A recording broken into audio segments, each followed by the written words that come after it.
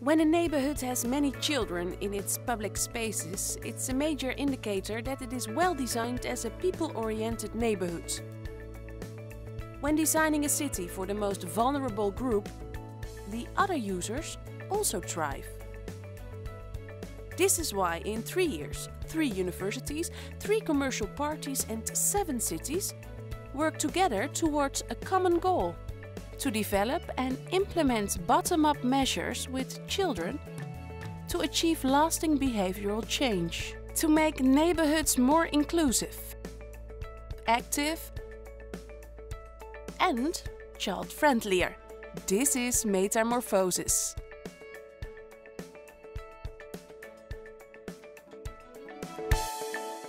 All the Metamorphosis partners aim to improve planning procedures in their cities and want to integrate them into their local SUMP. It might be a challenge to upscaling the results into broader implementation and large-scale deployment, but it is necessary, according to Mr. Ortiz. A challenge that only we have a generation to respond to. Because if we don't do it right in the next 60 years, and we are already doing it wrong for the last 50, we don't do it right, we are going to leave a heritage for the next generations. Those children that are going to inherit those cities, which are going to be unmanageable, extremely expensive to manage, low productivity, social inequality, and unsustainability. So really, we are building the urban world within this century, and if we do it right or wrong, that will be there for the next 2 or 3 centuries. And that's why it's so important to involve children in active mobility. Children are the future, and if you want to if you have a long-term view, you want to have long-term change, then you have to look into the future, and that would mean that you're mainly targeting children as the stakeholders that have to learn about active mobility and be empowered to be actively mobile. I just believe that children are, it sounded like a Michael Jackson song, children are the future, but I mean, the children obviously are going to inherit this mess, but using them as inspiration, but also as tools, as using their brains in order to figure out how to make things better in our cities is incredibly important. So not just because they're going to inherit this, but also because they are incredibly rational, logical humans, right? They haven't unlearned their rationality and logic. Lucia knows how to integrate the children's approach into policy. I always say that for successful implementation of some policy, of the general sustainable mobility policy and measures, we need to have a national framework, a national policy, a national strategy, some state body that is responsible for this, and then it should be incorporated in the sectoral policies, in the educational, in the universities, in the research bodies and so on. I would say the emphasis in Metamorphosis is on relatively soft measures.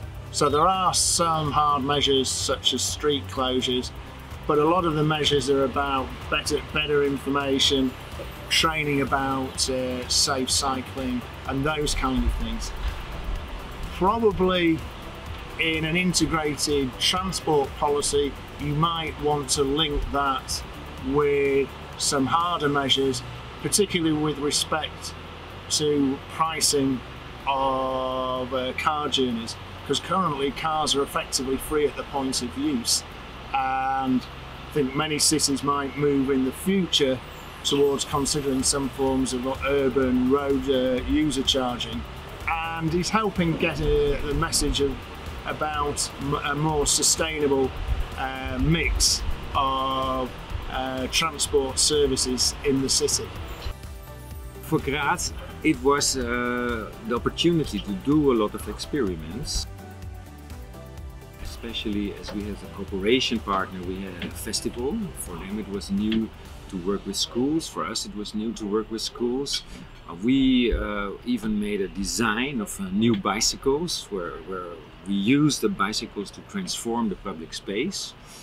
And also it was sometimes a hard fight, but we showed the city, look, this is what it looks like temporary, and we even achieved some the planning for permanent change. So that they experiment with a street where it's a pedestrian area for a few days, and then said, it works, and now the plan is to transform this to a permanent pedestrian zone. And that's also an aim of Metamorphosis, that we have these temporary experiments, and then we move to something permanent.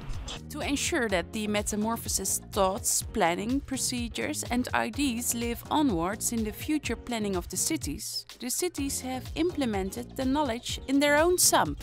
Although the project will be finished, the cities will still work on and implement measures to create child-friendly neighborhoods. And I think that's something to be very proud of, because executing a measure is one, but making sure that it will last forever and that they will keep doing it and change the city forever is a very important thing. We tried out things in the Metamorphosis cities, and we describe it in our brochures or in our webinars or in various what we call dissemination products, so that people have easy access to how to do this. So some cities made handbooks, and it's all because we tried really a lot of things, and so you can find it on website, on brochures, and download things. And of course, it's also possible to directly contact the people of Metamorphosis and ask them questions how they did it. This is one of the main tasks of European projects, to inspire other cities. And I think it's very nice that all of us can help them, help the children to play outside. Or other stakeholder groups, and that's why we are doing promotional videos, inspiration transfer and know-how transfer. It's about workshops, about webinars, about trainings, about these video clips, or even incoming packages for expert tourists who want to learn from a certain city how to implement a measure that helps to make the public space more child-friendly.